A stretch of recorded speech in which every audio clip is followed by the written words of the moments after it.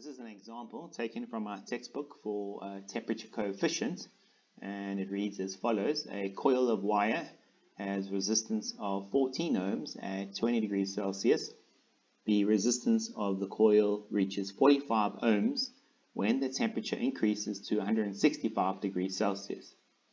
Determine the temperature coefficient of the resistance of the wire at 20 degrees Celsius. So as you can see, we need to calculate temperature coefficient. Our first resistance is 14 ohms. Our second and final resistance is 45 ohms. Our initial temperature, let's call it T1, is 20 degrees Celsius. And our final temperature, let's call that T2, is 165 degrees Celsius. Now before we start calculating, let me just remind you of the formulas we will be using. Okay, so first of all, to calculate the resistance, it is equal to 1 plus the temperature coefficient minus the final temperature, and to calculate the final temperature is T2 minus T1. But now in this instance we have to calculate temperature coefficient.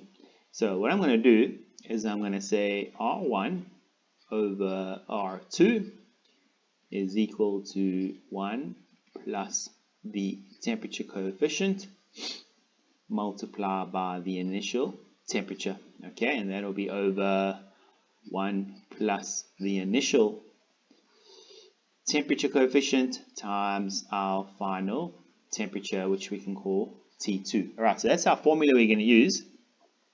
Let's substitute those values and see if we can work that out.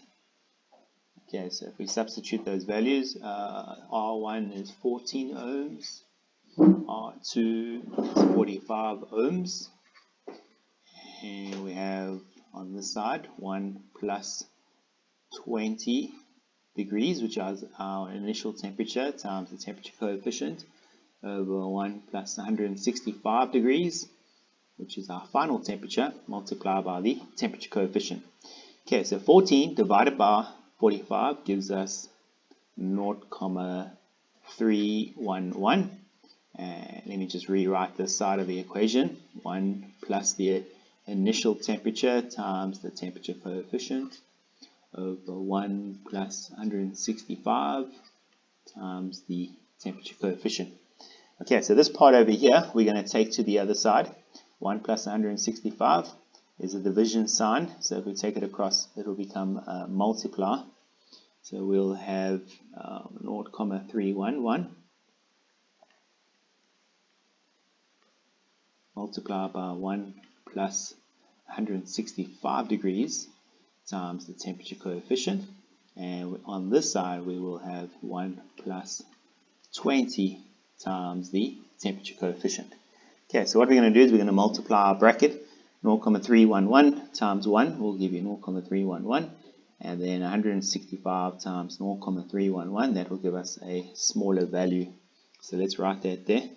We get 0.311 plus, that gives us 51.315, and multiply by the temperature coefficient. Okay, on this side we still have our other equation, 1 plus 20 degrees times the temperature coefficient. Alright, so we're going to simplify.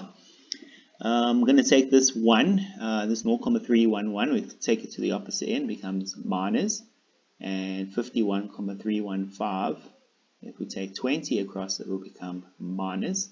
So if we simplify that, we end up with 31.315 multiplied by the temperature coefficient, and on this side we will have 0.689. So to get the temperature coefficient on its own, 0.689 divided by 31.315, that means that our temperature coefficient is going to be 0.022 degrees Celsius. Okay, thank you.